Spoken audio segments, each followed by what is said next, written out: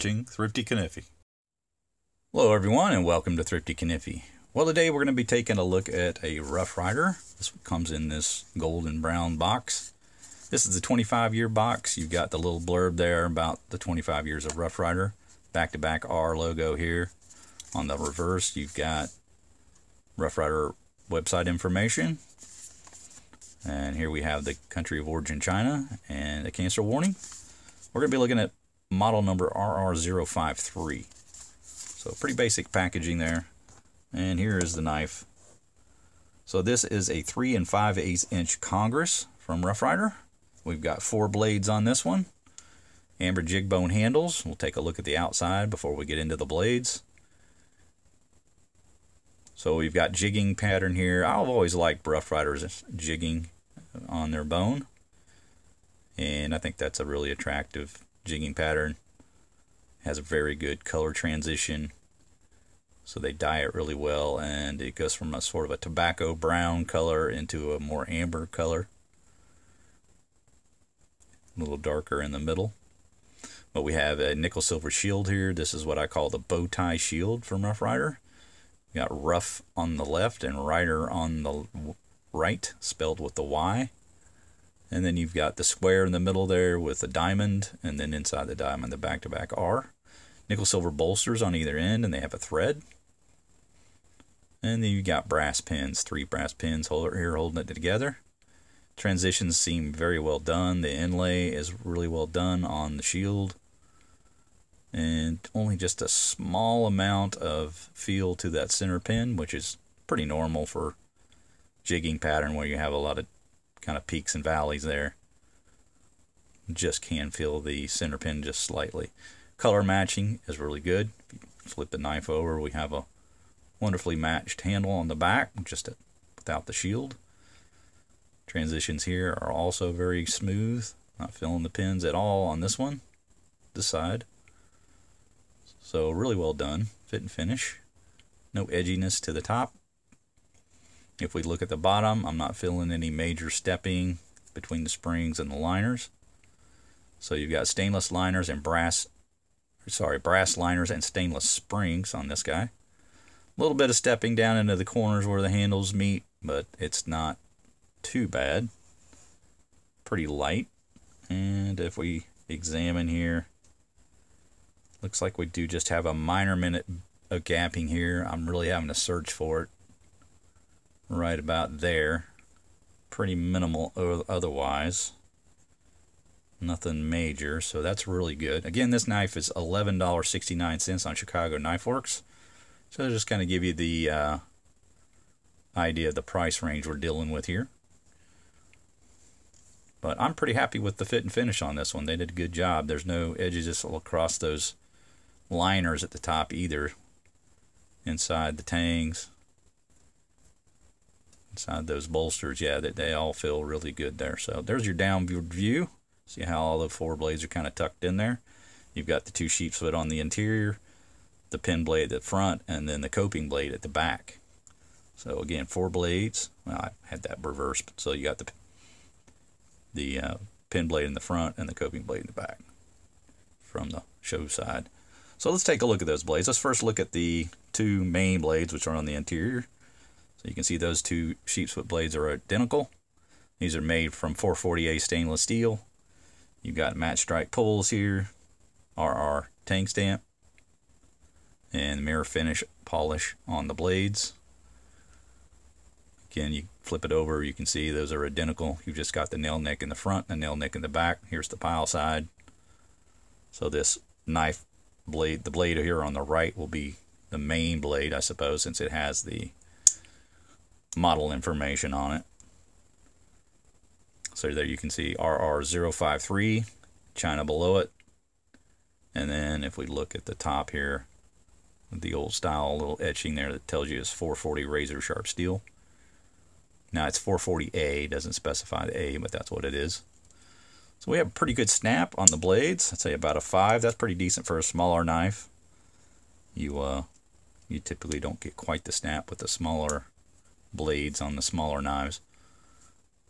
But it snaps in there nicely. It's not rubbing on anything. So they've constructed that well. Just shut up a minute, let you guys listen to the action. And pretty similar over here on the other side. So if we measure one of these blades, I'm not going to measure both because they're identical, but you have just over slightly over 2 inches here with 2 1/8, and then the cutting edge of 1 3/4. So there are your sheepsfoot blades. Now at the front, like I say, you've got the pin blade, just a small little spear style pin blade. Match strike pull again with the RR tank stamp on it.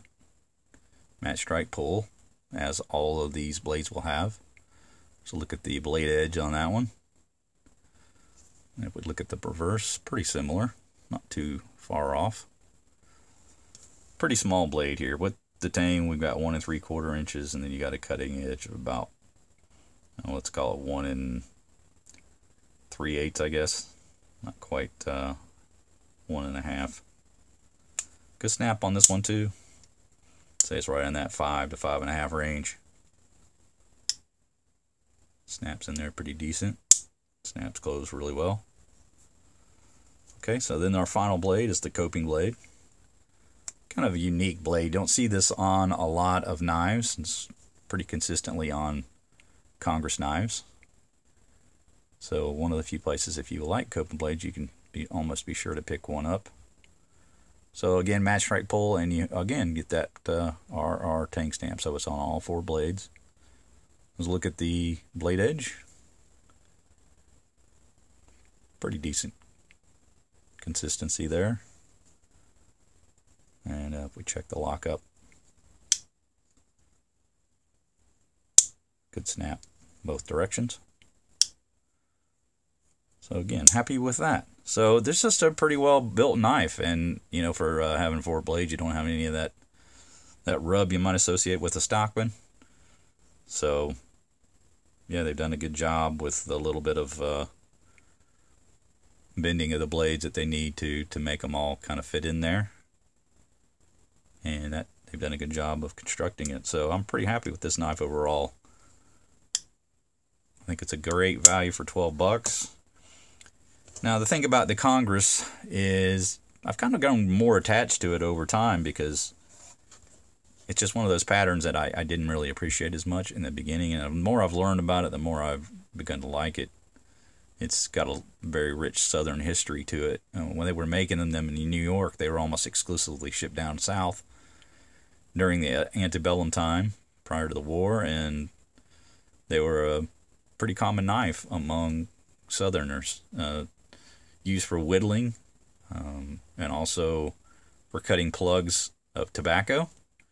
These nice small blades, it makes for a really nice whittling knife. So I can see that.